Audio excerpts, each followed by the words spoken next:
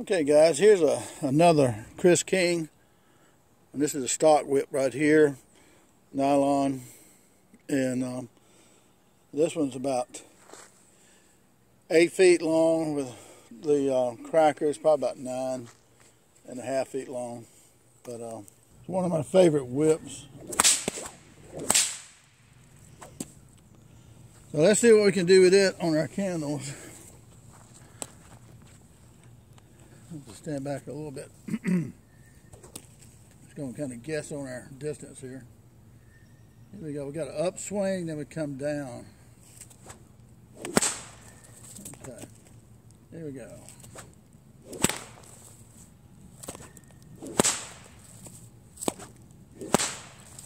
Ooh, that hit it. I felt a piece of wax fly over here, right in front of it. And we got that one. I'm hitting that candle right there.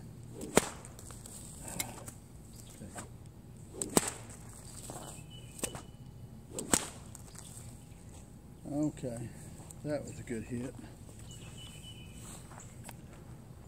Now, a couple of those, I hit that candle right on top. For whatever reason, it didn't put it out. Sometimes they can be tough to put out, even if you hit them what looks like you hit them right. I think it's easier to, get better with the whip on hitting candles if you throw knives, because knives is all about form and technique and doing everything exactly the same way. Okay, let's see where. Let me check my distance here. Here we go. All right, here we go. All right, here we go. Here we go. That was good. Can we do it again? Here we go. Here we go. Here we go. Oh, I was pretty sure that one was going to hit. In case you don't realize what I'm doing, I got the whip behind me and I'm going up, and see that? Can you see that going up? Here's again. I'm going up again, and then I'm coming down. So you go up and then come down. So if you're going up now, the candle on the right. Watch this. When you're going up.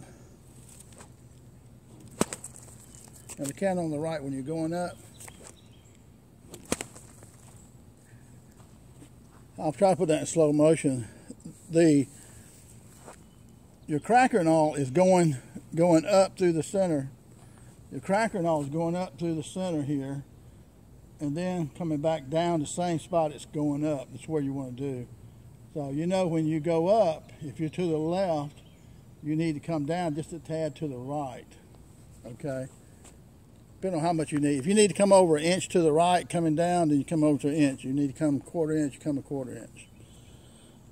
So that's you swing upward first and then come down. Now some people hold the whip in front of them when they do that, and some people hold it behind them. I like having it behind me. Focus on the flame. Alright guys, here we go. Oh, I came up perfectly center of that candle. Came down just half an inch in front of it. Here we go. Okay. Can we do it twice in a row? The $1,000,000 question. Here we go. I knew that one was going to work because I could tell. The upswing was off. Here we go. Ooh. See that? Wax blow out of there. Okay, so I got wax on this tassel a little bit too. And see, this is not an overly long tassel either. So you want your tassel something like that. That's probably like 2 inches tassel. This one is already burnt down, so you still see the wick is here. Okay, and this one, it doesn't have much holding it, just just a tad. See, that thing just came off just touching it almost. So that had to be a perfect hit for that. Okay. And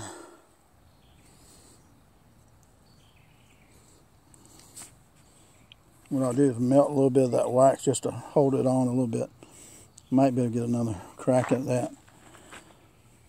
So, and sometimes you see somebody has a candle and they'll have it in a glass dish type thing. Well, you can hit that candle sometimes kind of hard and it won't knock it off. But with this, it's got to be almost perfect. Okay. So let's try again.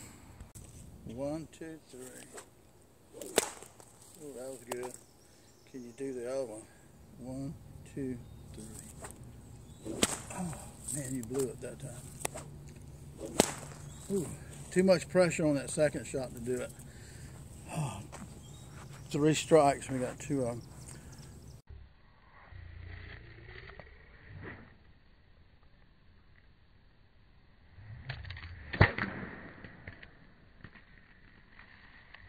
I think I've got it enlarged enough. Alright. Here we go. 1, 2, 3. Ooh, perfect. First strike. Here we go. 1, 2, 3. That one went up like inch to the left and came down an inch to the left. Here we go. Whew.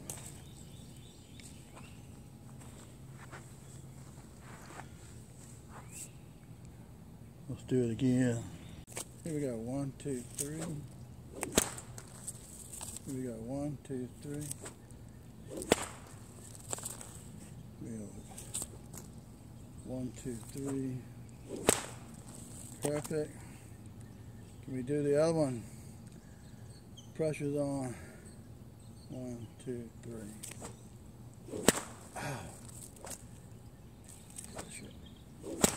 3. Can't handle the pressure. 3 cracks, 2 candles. 1, 2, 3. All right, 1, 2, 3.